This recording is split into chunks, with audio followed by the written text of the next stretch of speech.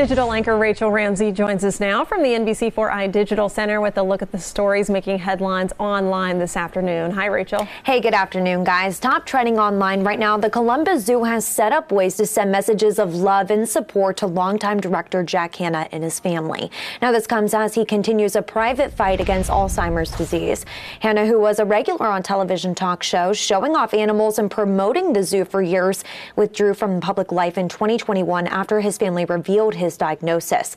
Columbus Zoo President and CEO Tom Schmid said notes of encouragement to Hanna and his family can be delivered to a green mailbox in the guest relations office. They can also be emailed to info@jackhanna.com. For more information, you can go to our website.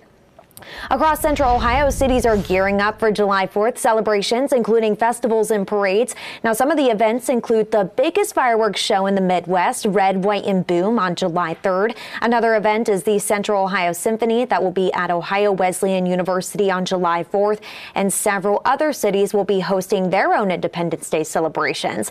And if you take a look at your screen right now, we have a full list of events and festivals for the July 4th holiday. Again, for more information, you can just go to our website, NBC4i.com.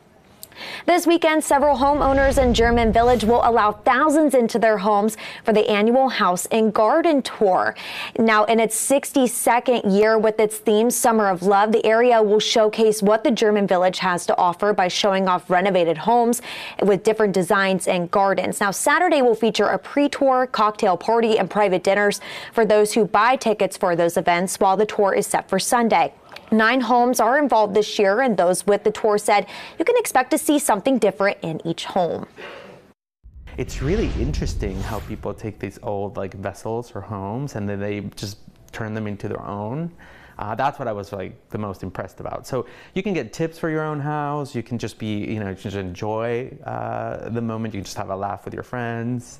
So that's what you should expect. And for more information on tickets and the tour, just go to our website. So if you love looking at nice houses, this is for you. Yeah, nice houses that I'll never be able to afford. I was just going to say, houses that are in a different tax bracket. Yeah.